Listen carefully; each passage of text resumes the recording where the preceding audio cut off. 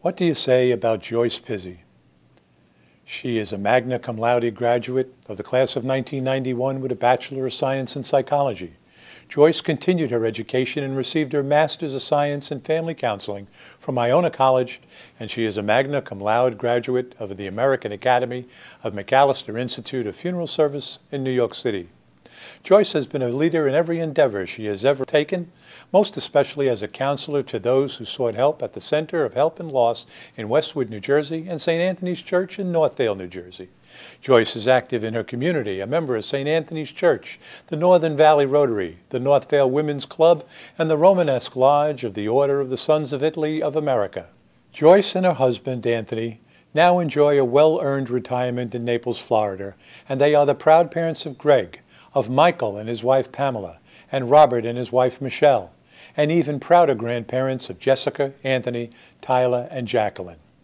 Joyce is the former director of the Anthony R. Pizzi Funeral Home, which is now in the good hands of son Michael and daughter-in-law Pam.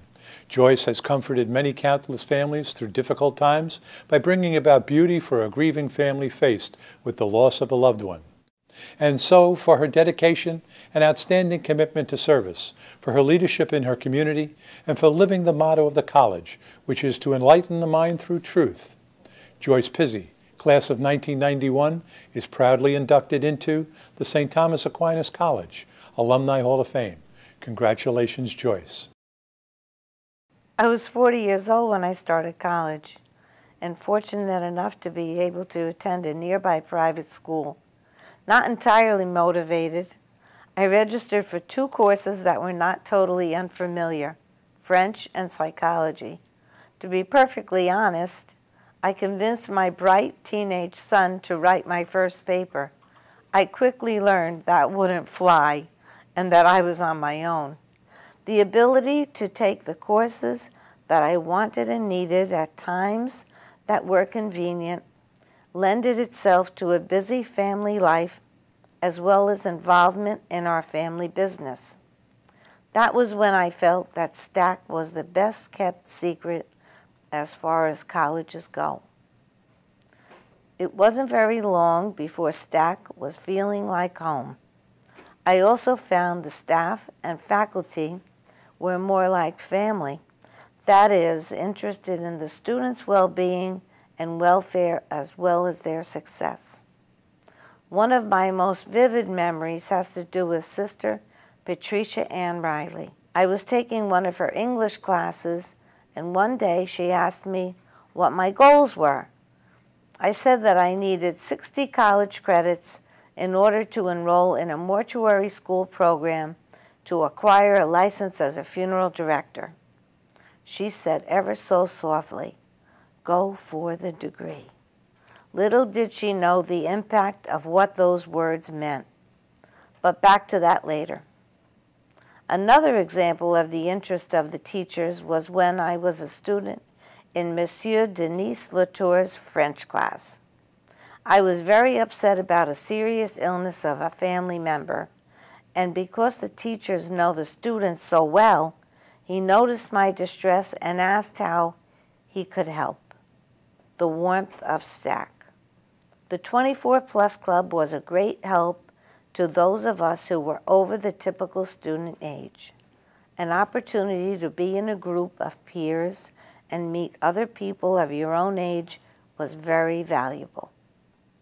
When I completed the 60 credits, I enrolled at American Academy McAllister Institute of Mortuary Science in New York City to begin a year of studies in order to pass the national boards and practical exams and acquire my funeral director's license. By this time, as a result of my experience at STAC, I had developed a love of learning and graduated from the program magna cum laude. But something was missing. I still heard Sister Pat's words in my head, "Go for the degree."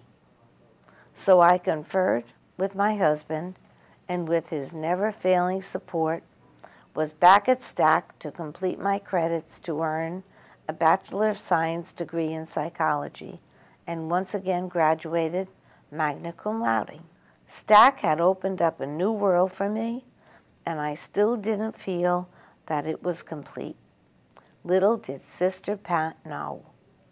Iona College had a satellite school in Orangeburg, New York, and a master's degree program in family and pastoral counseling.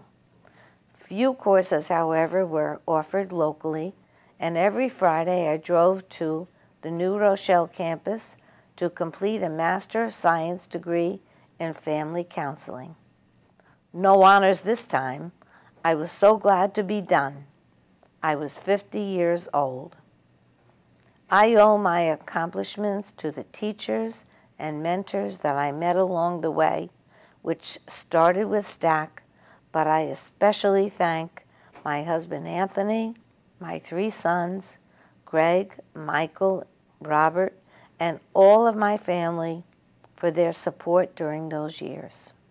I have forgotten the pressures of getting the work done, studying for tests, and writing papers. But those 10 years were among the most fulfilling of my life, and it started in Sparkill, New York at STAC.